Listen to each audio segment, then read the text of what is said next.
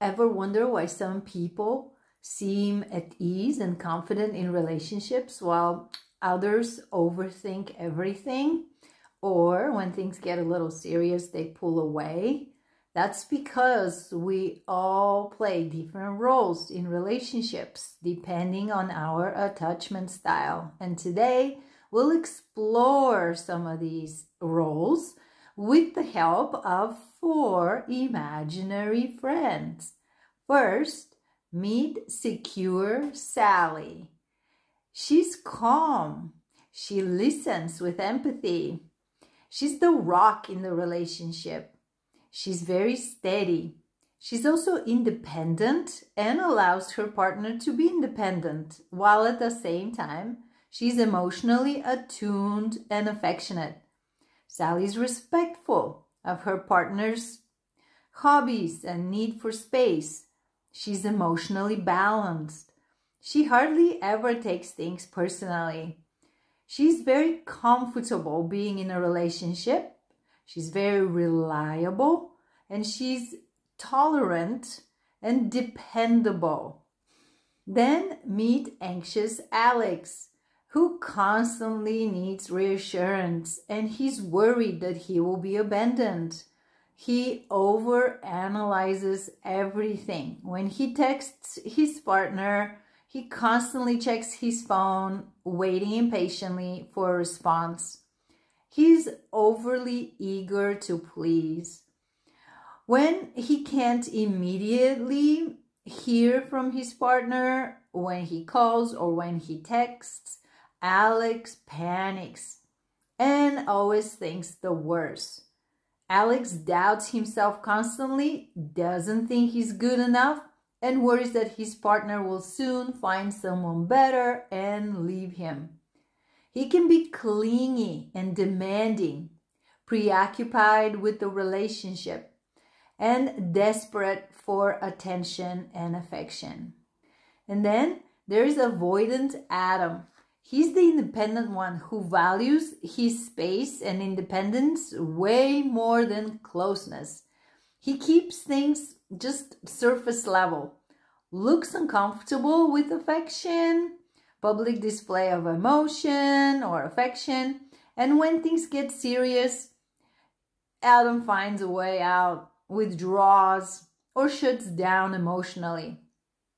Adam doesn't want to depend on others, and he doesn't want others to depend on him. And he doesn't really need social reassurance, so he's not looking for validation. Adam likes to sulk, though, and complains when he's not getting his needs met or his wants, but he's not very good at talking about them. He hates asking for help. He's not very good explaining his emotions. And he hates surprises, hates being out of control in unpredictable situations. Finally, meet fearful Fred, the disorganized.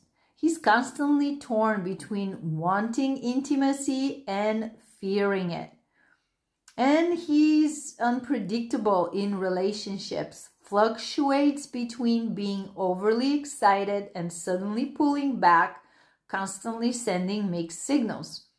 Fred wants to be in a relationship, but he hates being dependent on other people, and he is afraid of being in a relationship because he's afraid of getting hurt. He also doesn't trust the people he loves with his feelings, so he is not at ease intelligently discussing how he feels. So how did these folks, these 4 characters, become so different, you ask? Well, secure Sally had responsive and loving parents who encouraged her to explore on her own. They paid attention to her and were always there for her when she needed them. Her parents were not perfect by any means, but they were predictable and reliable with their love, affection, and care. They were warm and nurturing. They were attuned to her needs and wants and focused on who she is as a person rather than what she can do and her achievements. While anxious Alex had very inconsistent caregivers. Sometimes they gave him care and love. Other times, they might have been neglectful in a moment of need or even punished him for wanting or needing something. So Alex felt loved when he got the attention and affection, and he felt confused when he didn't. On top of that, his caretakers seemed to prioritize their own needs and wants instead of his, and even leaned on him emotionally a little bit. So Alex learned to be clingy to increase his feelings of security. He also learned to throw tantrums and get attention and closeness that way. He was afraid to let go of his parents and didn't want to explore on his own, because when he tried, sometimes he'd look back and his mom or caregiver wouldn't be there, and so he would feel afraid. Then avoidant Adam. He had parents who mostly didn't meet his needs or didn't meet them in the way he wanted them. Imagine him running to mom for a hug and comfort, but all she gave him was an acknowledgement and something like, "You're a big boy.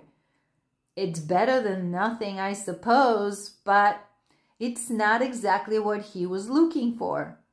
She might have been discouraging of his or invalidating of his emotions, saying stuff like, "Boys don't cry."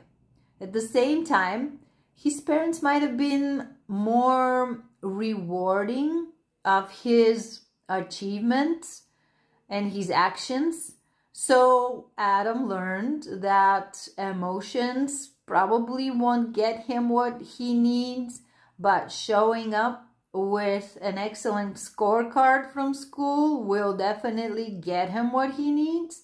So he became focused on achieving things rather than expressing himself.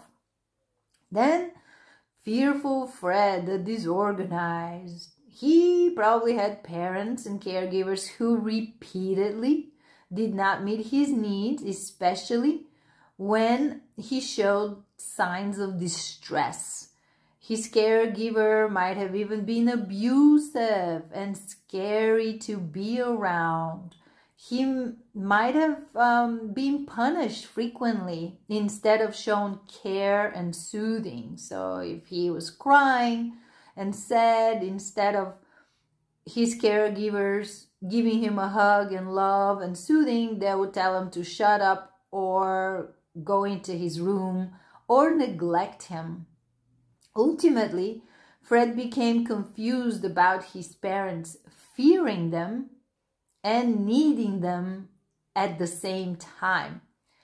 You can see how different relationships will be very different with these different characters.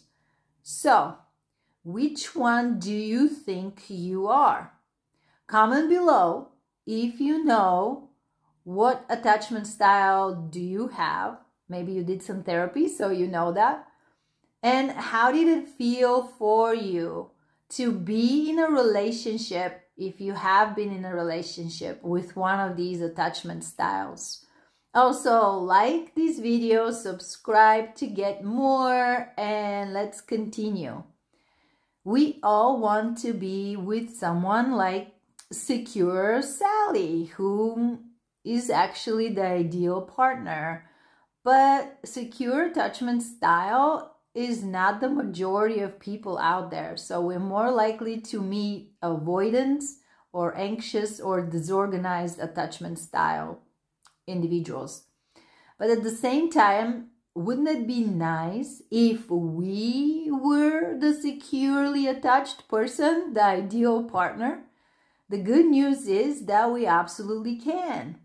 we can all learn to regulate our emotions, learn about our emotions, address our fears. We can learn to communicate better, to be comfortable around other people who are emotional, to be reassuring. We can learn to be confident.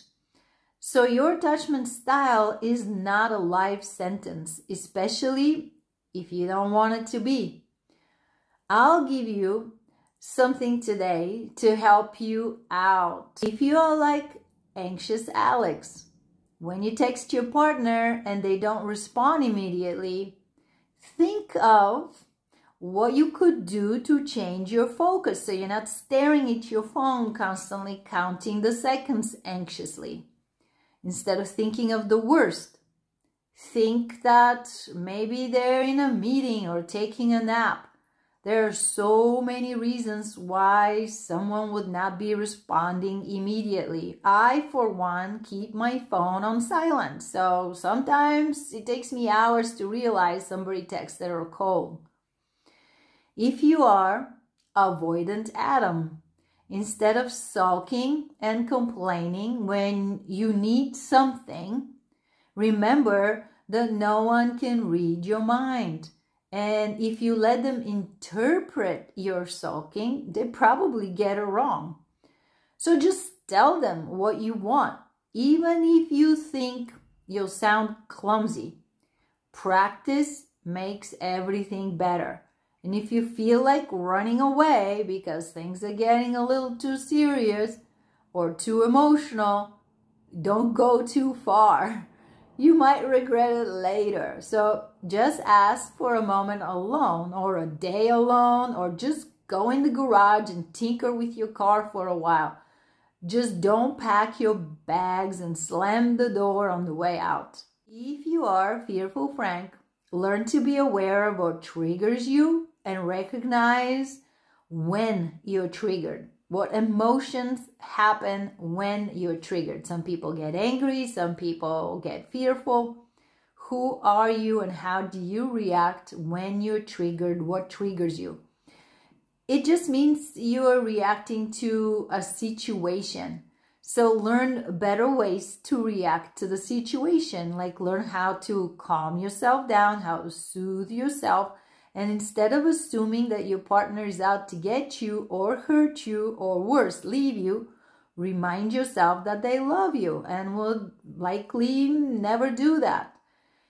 If you're not sure, simply ask them if they really meant to upset you.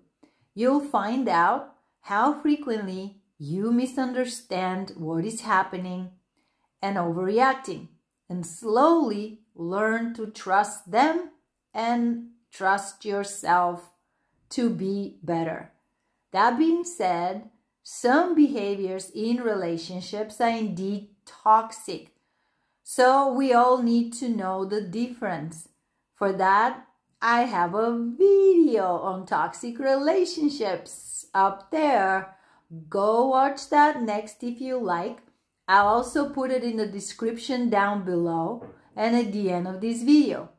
Press the thumbs up button if you liked what you heard today. Subscribe to the channel and share this video if you know someone who should watch it. Thank you. See you next time.